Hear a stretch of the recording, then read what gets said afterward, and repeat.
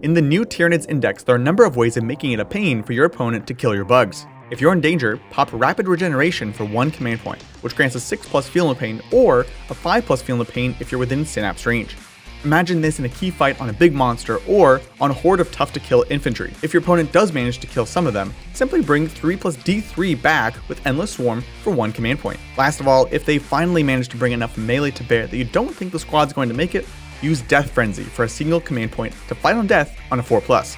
No matter the situation, there's a strat to make your Tyranids tougher, more numerous, or killier. What's your favorite of these three?